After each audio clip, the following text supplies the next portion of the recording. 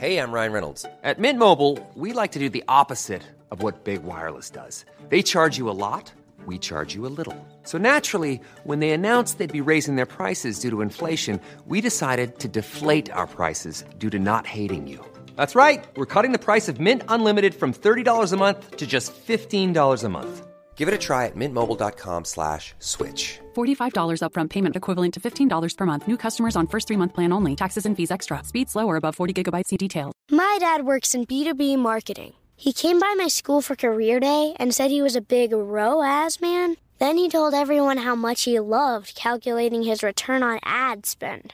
My friends still laugh at me to this day.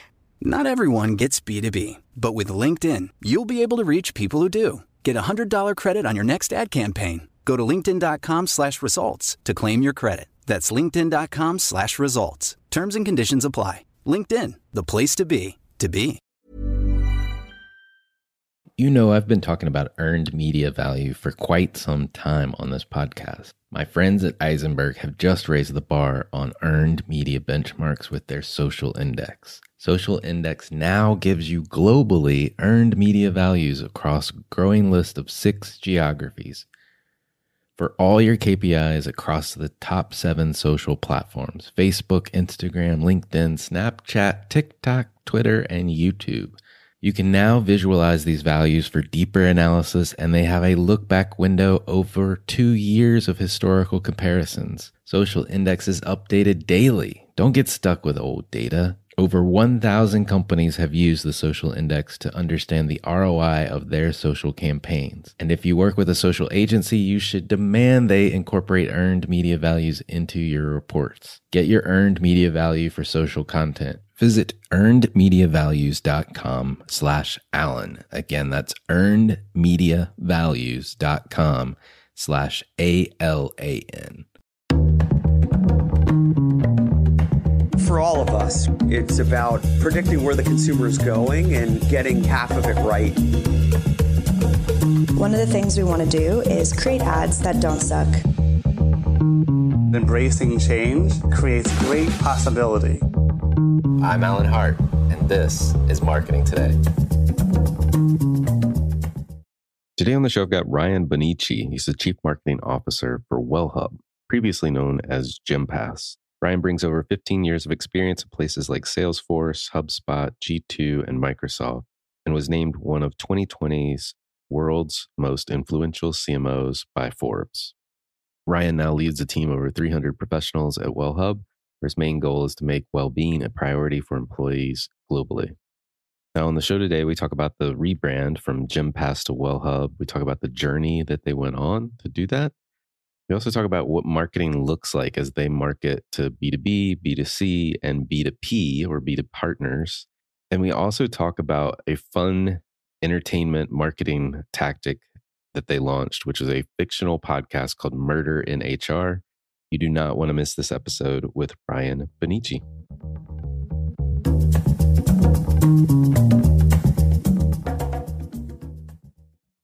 Ryan, welcome back to the show. Hey, Alan, it's so nice to be back here with you. Thanks so much for having me.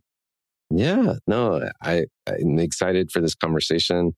I think before we get into the business side of it, I hear you've mastered getting wellness into your week. And man, I could really use some help. So I don't know what you're doing, how you block your time, but like any tips you can provide, I will be soak it all up. Yeah, so I really do live the mission, I guess I would say, at Wellhub.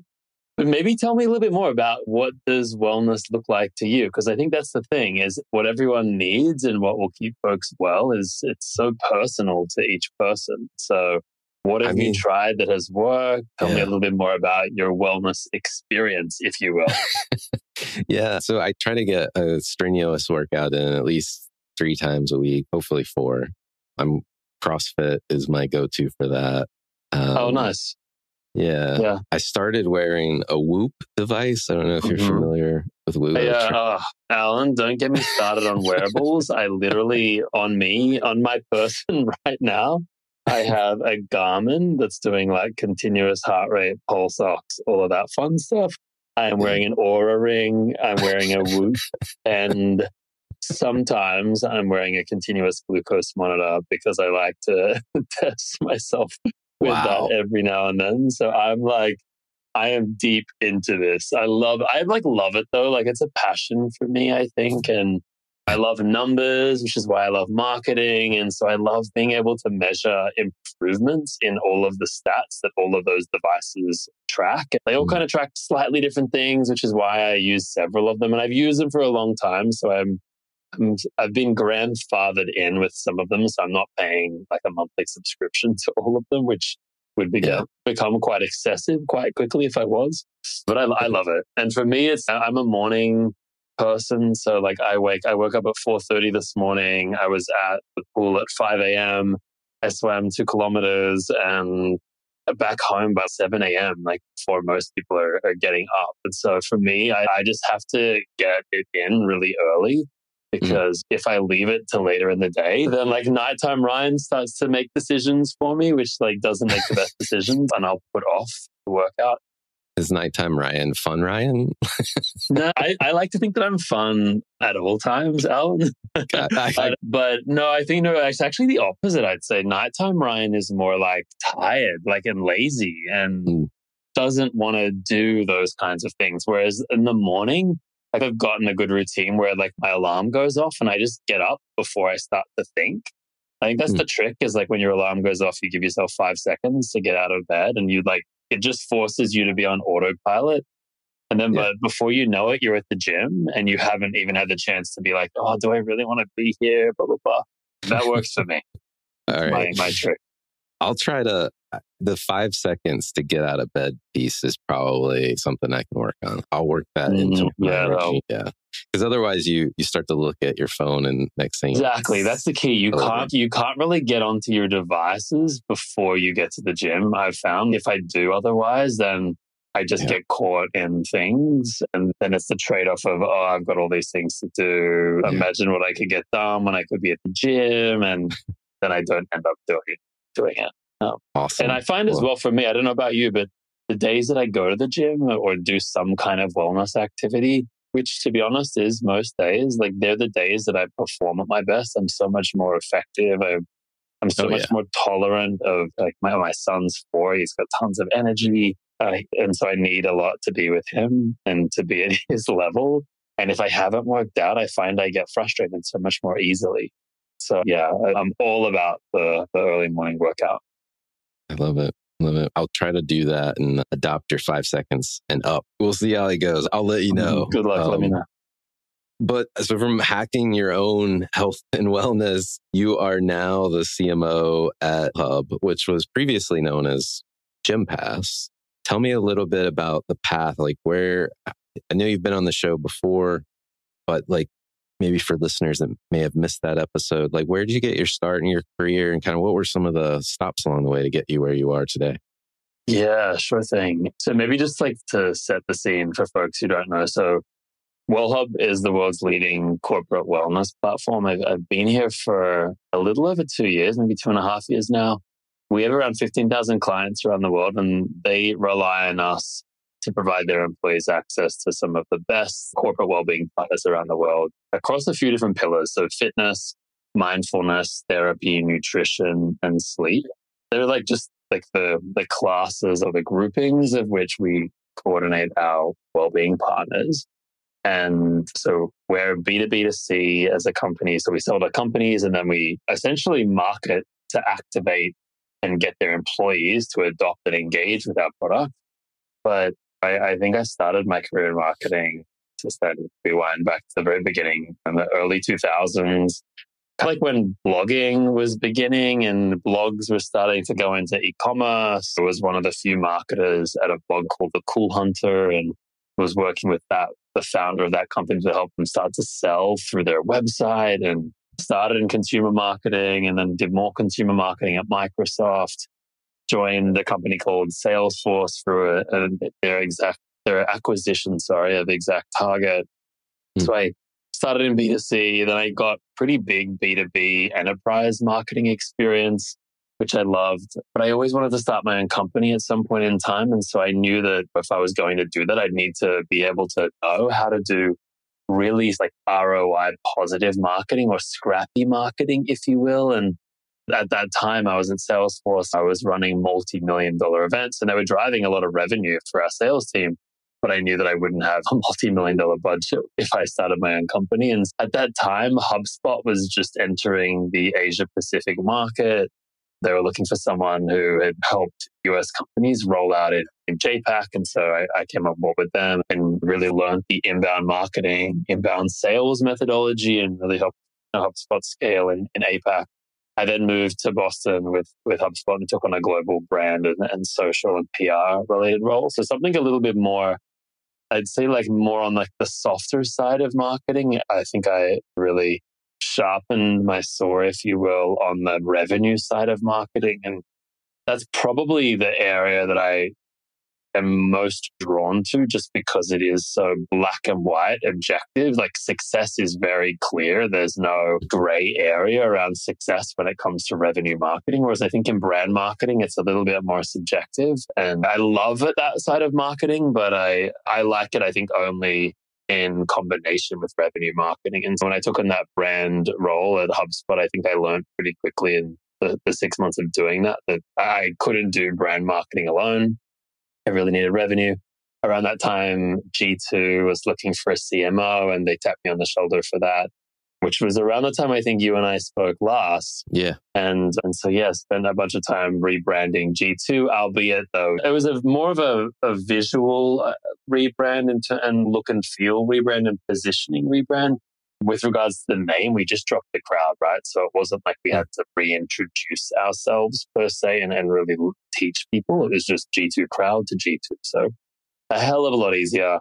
Also, we were an English-only website, right? We only sold in English-speaking markets, much simpler, whereas at Wellhub, we're in 11 different countries around the world, many of which speak different languages. We have a huge localization team within marketing. The rebrand was a whole lot more complicated, but yeah, it's been a journey, I think, over the last 15 years. And I kind of love always moving into a new part of marketing or a new segment or a new go-to-market motion and learning it. And I think the best marketers, in my opinion, are the ones that aren't one-trick ponies. They're the marketers that have been able to see different industries, see different go-to-markets, sell and market to different sizes of companies, sell different products, sell to different personas.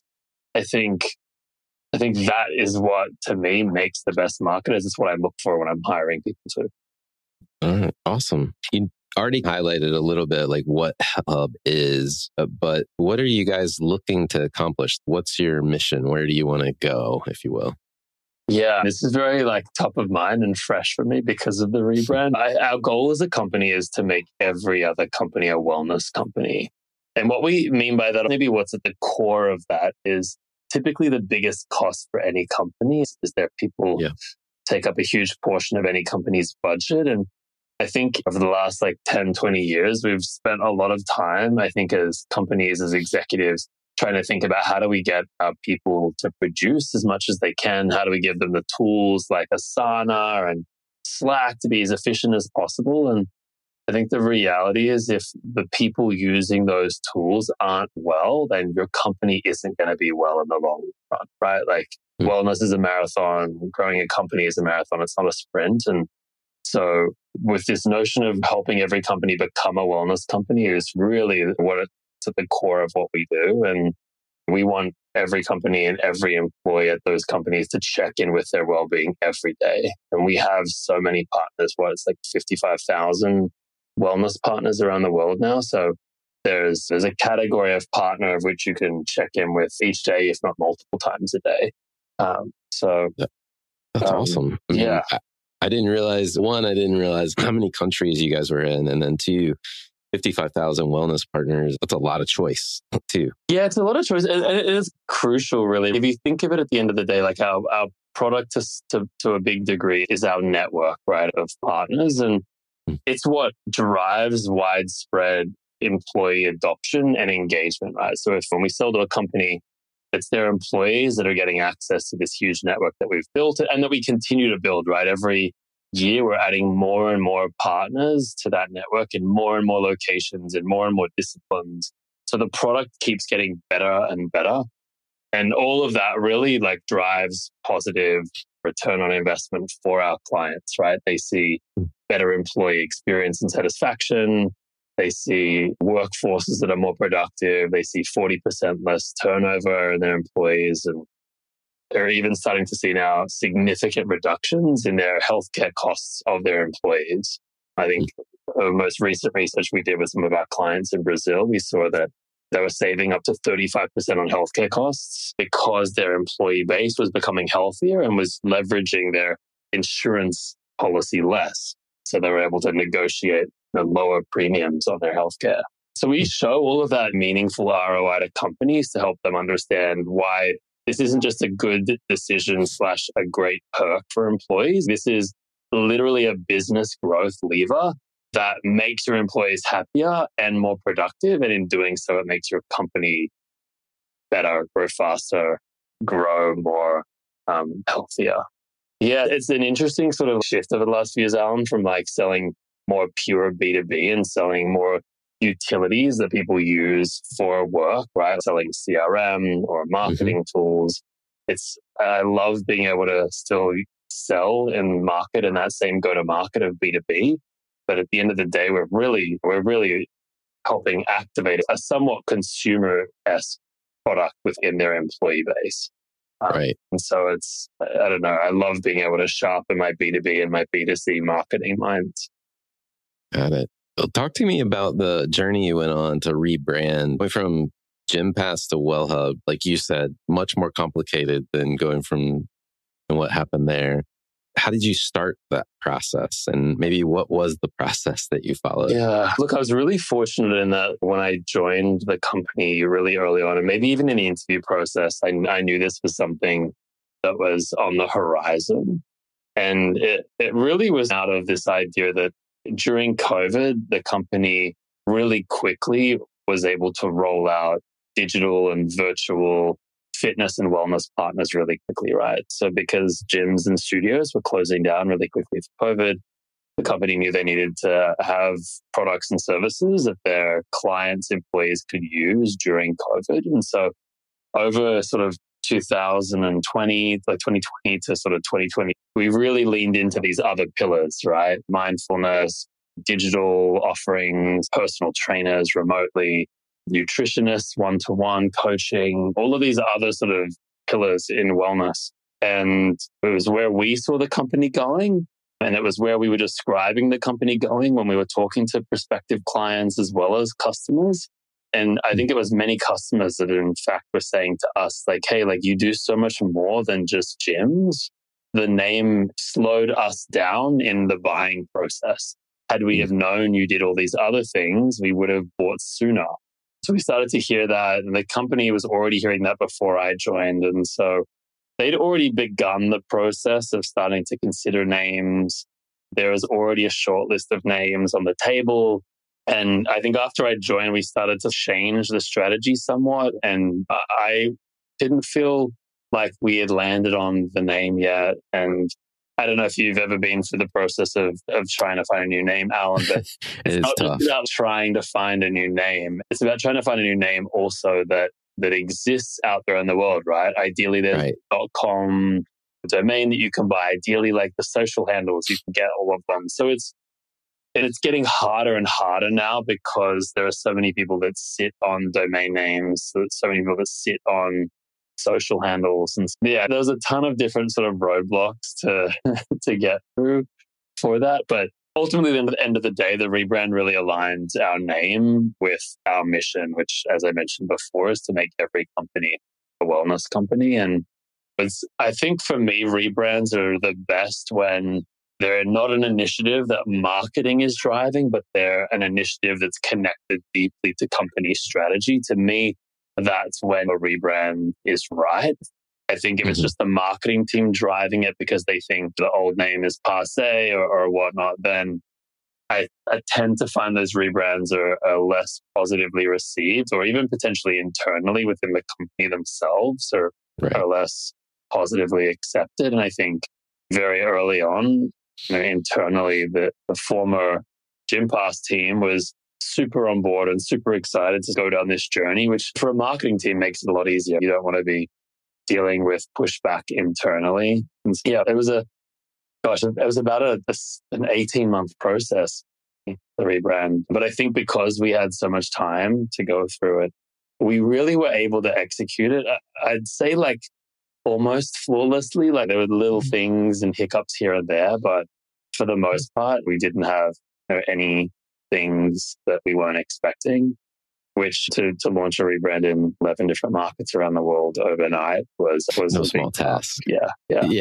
No small task. And especially like with multiple audiences, right? Like we don't just sell to one audience, right? We're essentially a three-sided marketplace, right? We have our partners, we have our HR clients, then we have their employees. So the message to each of those stakeholders is very different. The timing of which and how we ordered the sequencing of who we told when and how, it's also really important. So yeah, it was a very complicated process, and I'm really fortunate that I had some really great people on my team who really led the charge, making it pretty easy for me, given they're all great. My dad works in B2B marketing. He came by my school for career day and said he was a big ROAS man. Then he told everyone how much he loved calculating his return on ad spend. My friends still laugh at me to this day. Not everyone gets B2B, but with LinkedIn, you'll be able to reach people who do. Get a $100 credit on your next ad campaign. Go to linkedin.com/results to claim your credit. That's linkedin.com/results. Terms and conditions apply. LinkedIn, the place to be, to be. What does marketing look like at Wellhub? You talked about the B2B to C model. I'd love to know, what does the function look like? What do you guys do? Yeah, I don't think it looks too dissimilar from most sort of B2B companies. I have half a dozen teams under me. So content marketing, comms and social, product marketing, brand marketing. I think where it is a little different, or where you start to see the B2B to C component, is we have revenue marketing teams and we have a B2B revenue marketing team, or I think other companies might just call this demand gen or growth, but we have B2B demand gen growth. We have a B2C demand gen growth team, which is focused on activating employees at our clients. And then we have a B2P, so business to partners, demand generation and growth team that's really focused on working with our partner team to acquire partners, onboard them and make them as successful as possible. And then, what other teams? We have marketing operations, which is everything from web to MarTech, campaign management. Who am I missing? My team right now. I'm always hiring new people and the team's growing. So I'm very likely missing a function. But that gives you a little bit of a snapshot of what the team looks like today. But I'd say a big portion of what we do is like B2B marketing, right? To help acquire new companies for our sales team. And then we tend to use owned channels such as email, push notifications for our app, in-app messages, social retargeting to then convert employees into paid subscribers. Yeah, that makes sense. That makes a lot of sense. You've got a lot of marketing going on, a lot of different constituencies. Yeah, we do. It's a pretty big team as well. And I think it's quite big because of the fact that we are marketing and driving growth of several audiences in this three-sided marketplace. But I, to be honest, wouldn't have it any other way. I love the complexity of it. I love the weighing up of the trade-offs between investing in different areas, considering like for every dollar I invest into B2B versus B2C versus B2P, what are my returns? How do I think about the different allocations of those budget investments, time investments? So I geek out on that stuff. Love it. I love it. One of the things that caught my eye as I was doing some research is something you've been doing or historically have done with a fictional podcast called Murder in HR that your company backed. And like this whole notion of branded entertainment is something that I'm interested in to begin with. But I would love your take on where did this idea come from? Like, how did you make it happen? And how's it worked out for you? Yeah, this is such a fun project. Maybe before I go into this, I'll just sort of philosophically, Alan, my like view on these kinds of things, branded entertainment, or maybe what I would put this in the bucket of sort of like experimentation, trying new things, taking risks. Right. I'm like a big believer in that, like you don't own the right to do any of those things until you are driving like a meaningful amount of revenue for your business through marketing. Marketing at Wellhub is responsible for about 95% of all of SMB revenue. Like we source all of that inbound for the sales team. And then for our enterprise segments, I think we source roughly 30% of all revenue. And so we've grown that dramatically since I joined. We've really been able to help the sales team scale their own revenue goals. And so once we started to get all of that underway and feeling we were driving revenue in a really predictable, sustainable, reliable, cost-effective way, then we started to explore other things. And I know one of the things we were exploring was multimedia content, right? Video, audio, podcasts. And there's a lot of those things that kind of connect with our buyer persona, right? And I may have mentioned it before, but we sell to HR, right? That's the B2B buyer. Mm-hmm. For an enterprise, it might be a VP of benefits or a VP of HR. And for a 100-person company or even a 10-person company, it might be the CEO who's the decision maker.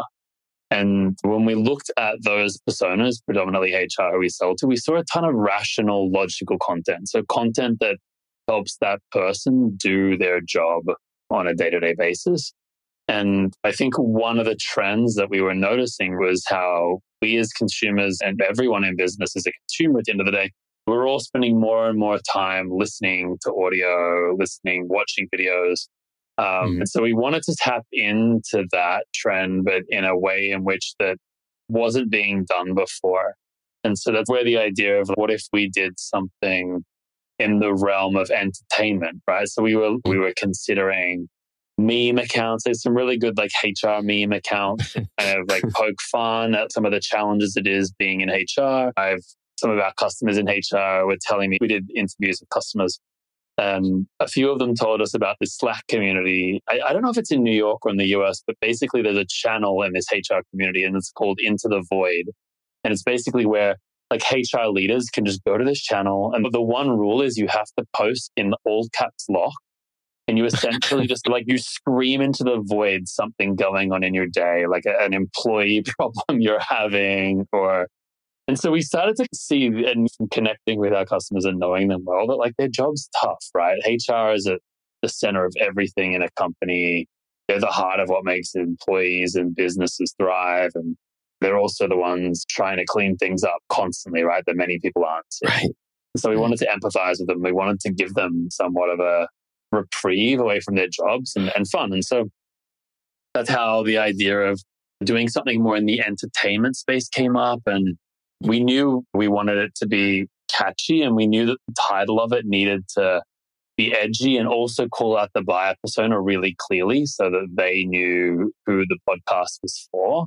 That's where the name Murder in HR came from. And then, I think having like top talent like Kate Mara from House of Cards and Brett Gelman from Stranger Things certainly helped. And I think we always thought it would work and it would resonate, but I don't think we realized it would become the number one comedic podcast in the US for several months. It was the number one fictional comedy podcast in 24 countries around the world for months. So and I think, I don't even know where the downloads are right now. Last I looked months ago, I think we had over 500,000 downloads just from 10 episodes. It took on a life of its own. And interestingly, when we were pitching this internally, some folks, rightly so, were like somewhat concerned by the title and by whether or not this really made sense as part of our marketing strategy. And we were able to convince them this is a good idea. And several of those folks came to us afterwards with stories of prospects that they got on to the phone with who, when they asked them how they heard about Gympass at the time, they said they were listening to a podcast and they just kept hearing like mentions of Gympass, and then it turned out to be this one. And we were able to back that up with data, right? We used Gong to record all of our sales calls. And if you search the keyword murder, you can start to see who brings up this word first. Is it prospects, customers, or is it like us? And more often than not, it was not us. It was prospects and customers, because it was like getting shared word of mouth through those communities. And so it was a blast doing this. We're launching season 2 in a few months with an even bigger and bolder cast, and I think an even a punchier storyline for season 2. We're really excited about this. And I think to me, this is just one of the areas where I'd love to see marketers start to take more risks, not just in this area, but just in general. I think B2B marketers tend to play it safe a little too much. Yeah, no, I agree. It's more that rational, logical content you started to talk about that they're used to getting. I just thought this was super interesting. It's exciting that there's going to be a season 2. So I'll have to check that out as well. That's pretty cool. Yeah, it's funny. When we're going through the budgeting process, it was one of the things, like last year for 2024, it was one of the things I was considering cutting, because budgeting, you're always thinking about every dollar, how can I drive as much revenue? And obviously this is a little bit more of an influence play. It's harder to measure. And I remember when I even suggested the idea, my chief revenue officer, who is the most data-driven person ever, and I love her, was like, what? You're going to cut that? No. When you start to see sales calling out these kinds of things and wanting them to continue, I think that's where you're on to something. I'm glad we trusted our intuition with this one. No. Yeah, that's awesome. Awesome. I think it's a great example of, to your point, like how you can make B2B marketing not boring and look for interesting experimental ways. But I appreciate the guidance too, because I think this is super important for listeners to think about, is that you only earn the right to do these things and these experiments after you've delivered the goods. Yeah, because I think to me, like maybe the analogy is when I was at G2 even, right? And the board asked me for a revenue, and then they asked me to rebrand the company. I did the rebrand last, right? I started to drive revenue. I remember at the end of year 1, they asked me like, hey, we asked you to do both of these things, but you only did one. And my feedback to them was like, yeah, like I did the one that I knew was really hard and objective. And if I crushed this one, I knew you wouldn't be able to fire me. And then I'd earned the right to like year 2 work on the rebrand. But if I just did the rebrand and we didn't touch revenue or impact revenue, I don't think that would have been success. And I didn't think we could do both of those two things at the same time. And I think this is similar, right? Like you need to prove your worth to the company, which like show your impact. And then that's what you fall back on if the thing that you're testing or piloting or taking a risk on doesn't work, right? And again, you should obviously not be investing more than 5-10% max of your budget on these kinds of things. And Murder in HR, I think, represented less than 1% of my annual budget. So truly a drop in the ocean. If it didn't work, like I was very non-concerned with how that would go. Awesome. One of the things we like to do on the show is get to know you a little bit better. We know you apparently love wellness gadgets. But my favorite question to ask everybody that comes on is, has there been an experience of your past that defines and makes up who you are today? Such a good question. I ask a really similar question when I'm interviewing candidates, Alan. That's worded a little bit differently, but it's essentially what happened to you like when you were younger that shows up in your adult life that you wish it didn't, essentially. What scar tissue did you develop back then, and how does it impact you today? No, that's it. That's a good question. I think in school, maybe like early on, I was always like the underdog. I always felt like I wasn't enough maybe. And I always felt like I needed to prove myself. And I don't know. I think there were some negative consequences and side effects of that for sure. I think that didn't bring out the best in me at all times, but it also, I think, helped me really have a strong drive early on in my career and helped me be really focused on what it was that I was trying to achieve. But I think like I've had to do a lot of therapy since then to like work through like why I cared as much as I did about work, why salary and money was as important as it was back then. And big surprise, like it was an association with self-esteem, right? And a not very effective one, right? Because there's going to always be someone better than you, richer than you, smarter than you, better looking than you. And so if you get all of your worth from these external things, you're never, ever going to be happy at the end of the day. So yeah, sorry, long answer there really. But I think having a bit of a chip on my shoulder, not feeling like I was enough somewhat really drove me to achieve and to really go deep into marketing, which I love and I'm grateful for it. And also I think I've grown since then such that I've been able to become a more rounded person, less sharp edges maybe. Love it. Thanks for sharing that. And then My follow-up question is really around what advice would you give your younger self if you were starting this journey all over again?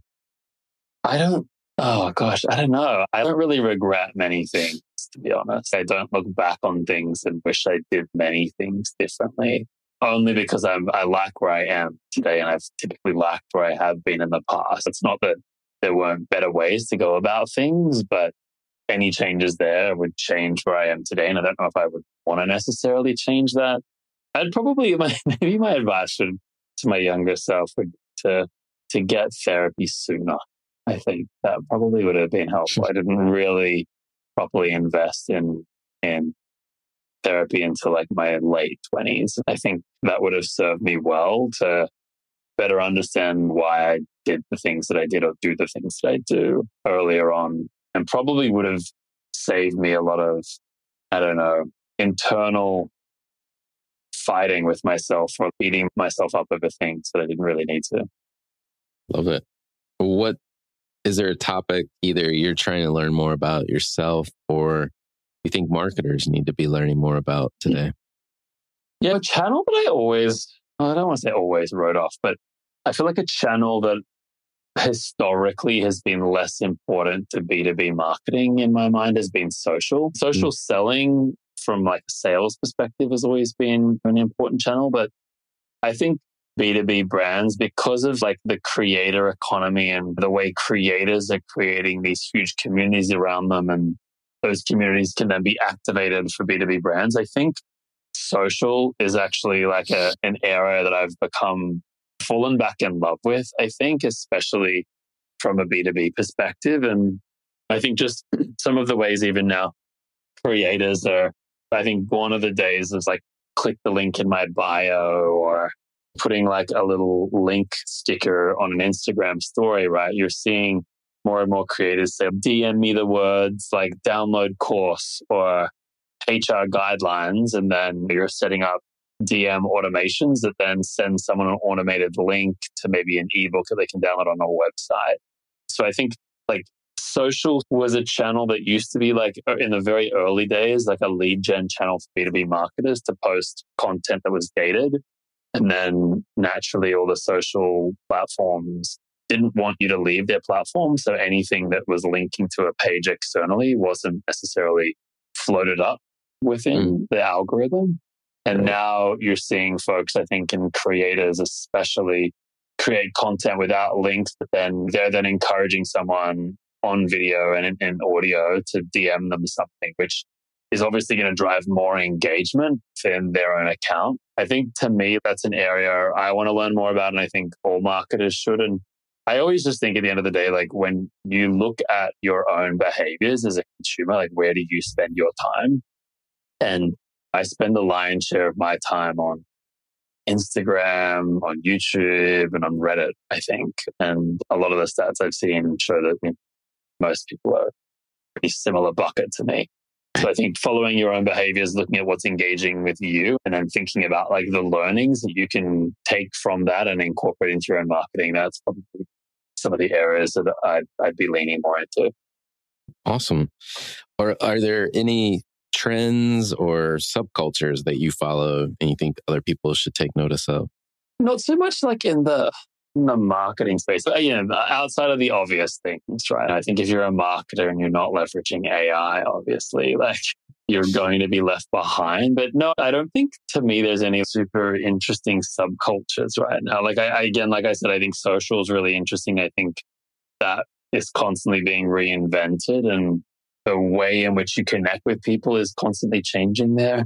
If I think of trends in wellness, I think like the world is going through a massive wellness, I don't want to say epidemic, because I think actually people are becoming more and more focused on wellness, right? Like I stopped drinking alcohol, for example, I don't know, almost 5 years ago, just for health reasons predominantly. And back then there was one good non-alcoholic beer, and now they're everywhere. There's so many non-alcoholic spirits.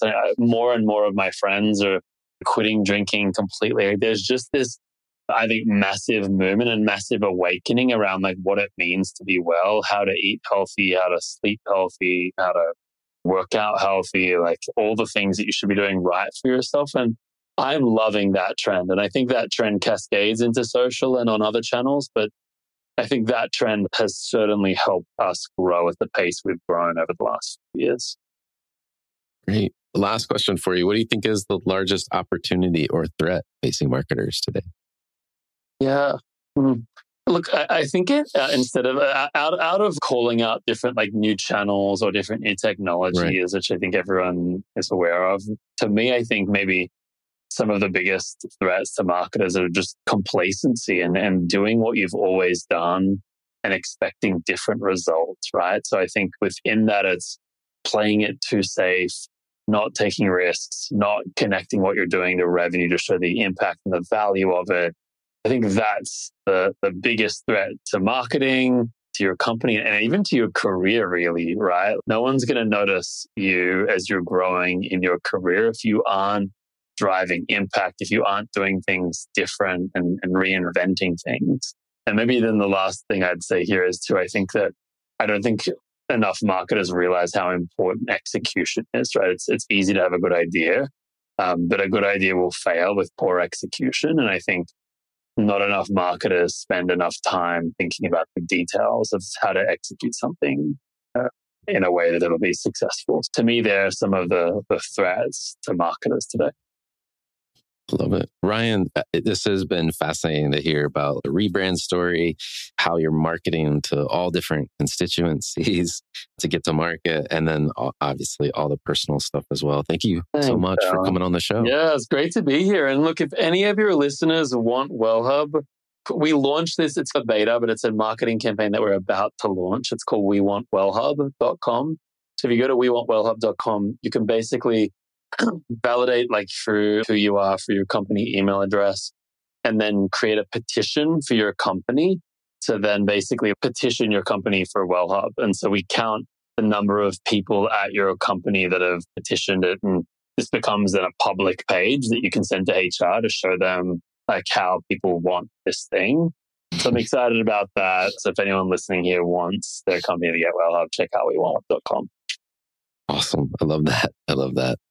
Thank you again. Thanks, Alan. Good to chat as always. Hi, it's Alan again. Marketing Today was created and produced by me with post-production support from Sam Robertson. If you're new to Marketing Today, please feel free to write us a review on iTunes or your favorite listening platform. Don't forget to subscribe on marketingtodaypodcast.com. Tell your friends and colleagues about the show. I love hearing from listeners. You can contact me at marketingtodaypodcast.com. There you'll also find complete show notes and links to what was discussed in the episode today, and you can search our archives. I'm Alan Hart, and this is Marketing Today. Be ready no matter what the temperature with Crop Metcalf's $99 heating and cooling system check. Call 1-800-GO-CROP or visit cropmetcalf.com. Crop Metcalf is the one with 5 stars. Crop Metcalf, home of the 5-star technician.